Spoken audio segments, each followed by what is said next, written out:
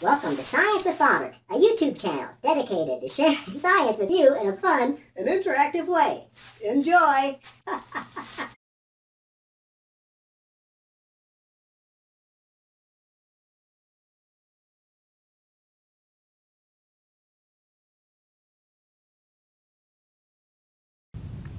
On a tabletop, imagine drawing a circle with an area of exactly 1 square inch.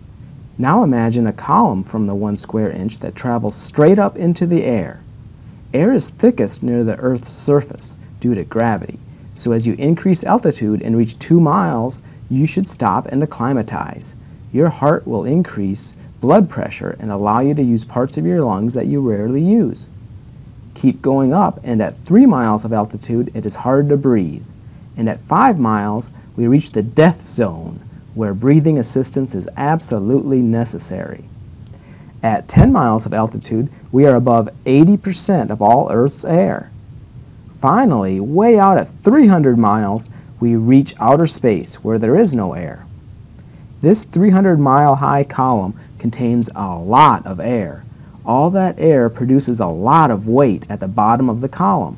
In fact, it is 14.7 pounds over that 1 square inch. 14.7 pounds is about the weight of 1 baby. So on the surface of the Earth, atmospheric pressure literally equals the weight of 1 baby over every square inch. A spread out newspaper has sides roughly 24 inches by 23 inches. That means a newspaper has a surface area of 552 square inches. Since 1 square inch corresponds to the weight of 1 baby, that's a total weight of 552 babies on the newspaper. Don't believe me? Check this out.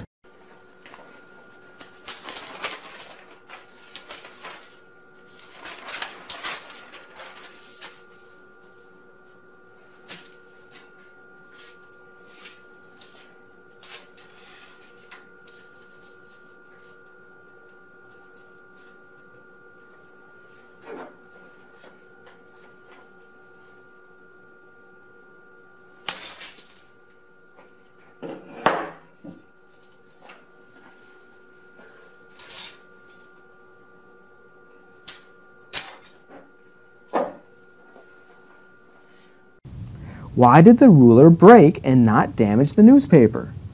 The trick is to strike the ruler very hard and quickly, so fast that air cannot get under the newspaper.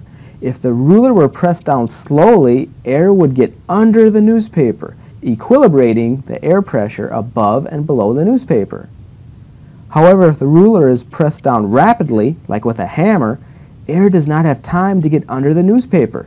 So there's literally a weight of 552 babies on top of the newspaper, breaking the ruler. It's impossible to lift 552 babies with a single ruler. Here it is again in slow motion.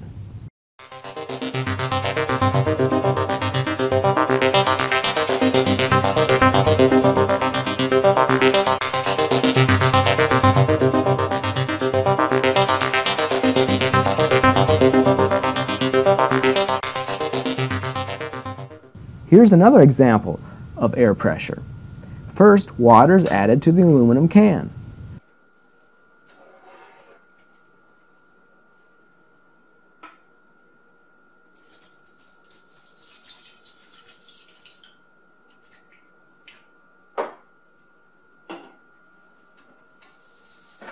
The water in the can is then boiled.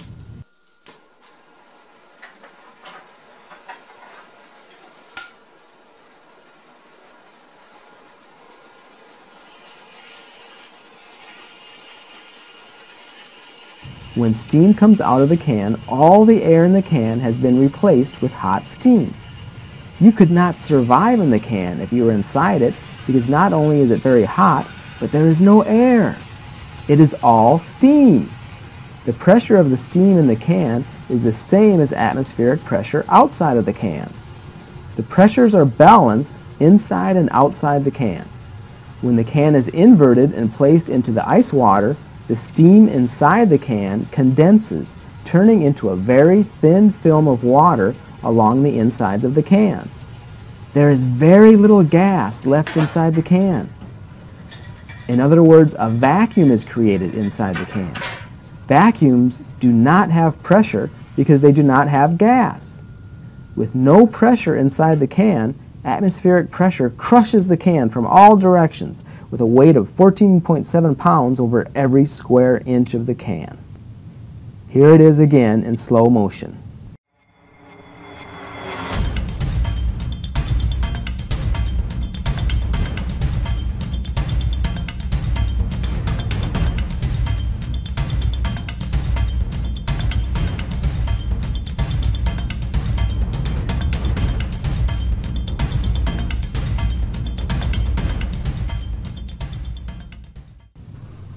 Let's try something else.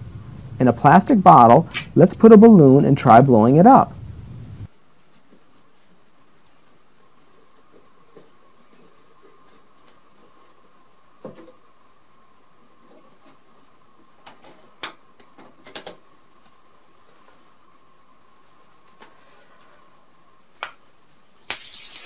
It is impossible because air pressure builds up inside the bottle when the balloon tries to expand.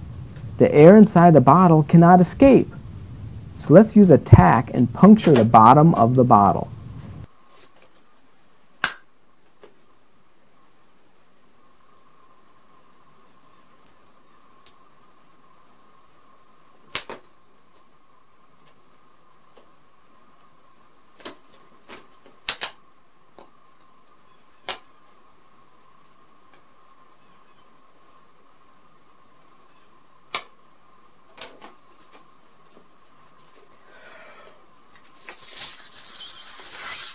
Now air can escape and we can blow up the balloon. When we stop blowing and don't block the hole, air re-enters the bottle while the balloon returns to being unstretched. This time, let's blow up the balloon, then block the hole with a finger. The balloon retains its shape because the pressure inside the balloon is atmospheric pressure and the pressure outside the balloon is less than atmospheric, due to the closed hole. Air wants to rush into the lower pressure, traveling through the hole into the bottle, but it is being blocked by the finger. When we remove the finger, air rushes to equilibrate the pressure on both sides of the balloon. Now the balloon is just like any other deflated balloon.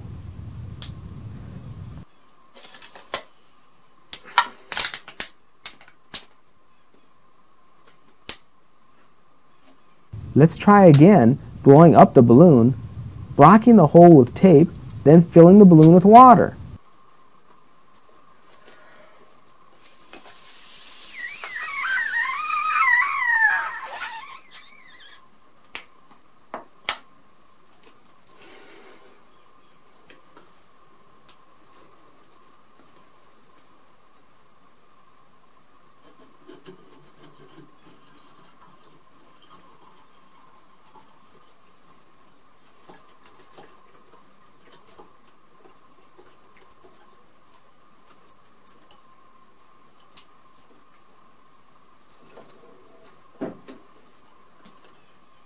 Look what happens when the tape is removed.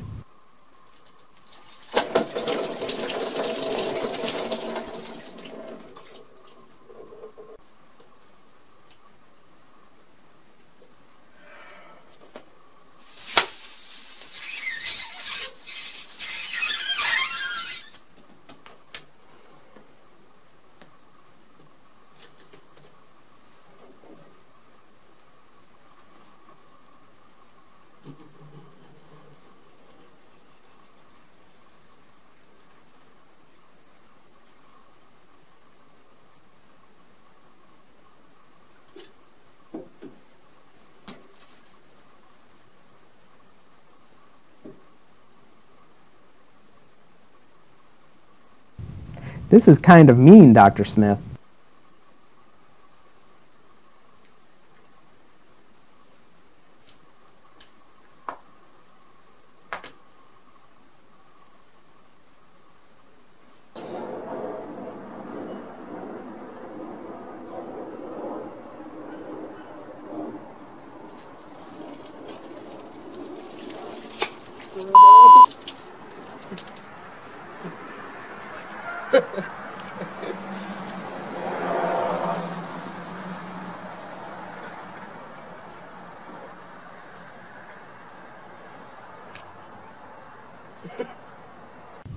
Here is one last activity. Let's see if you can figure it out. It is very difficult to push a straw through a potato, as Dr. Smith is finding out. However, if you hold the straw so that your thumb blocks the hole in the straw can easily travel through the potato. Why is that? That is because as the straw is pushed into the potato, the thumb is blocking the only exit for the air. As the straw passes through the potato, air pressure builds up inside the straw, making the sides of the straw very rigid, allowing it to travel straight through the potato. In this demonstration of atmospheric pressure, Dr. Smith is going to add water to an aluminum bottle.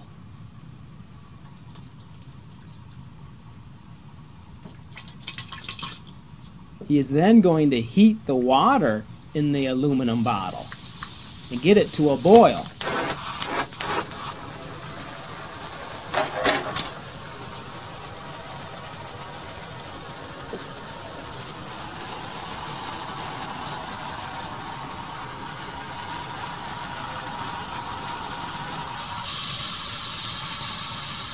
After he fills the can with steam, he's going to cap it and seal it tight.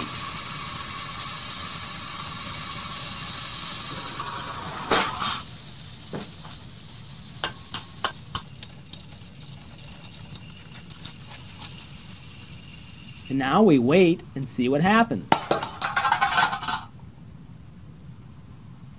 As the steam condenses in the aluminum bottle, it creates a very low pressure. And atmospheric pressure crushes the aluminum bottle.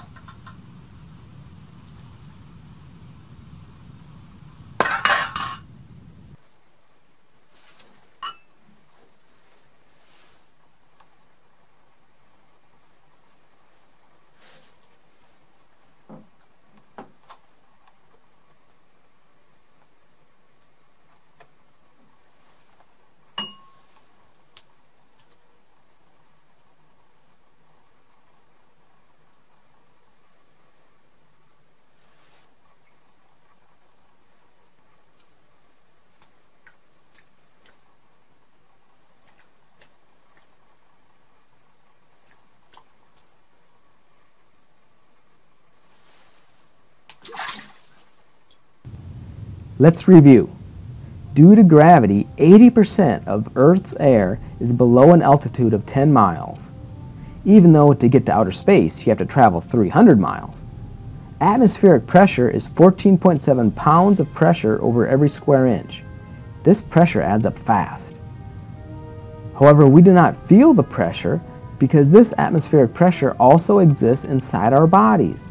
The air pressure inside and outside of our bodies has equilibrated at 14.7 pounds per square inch.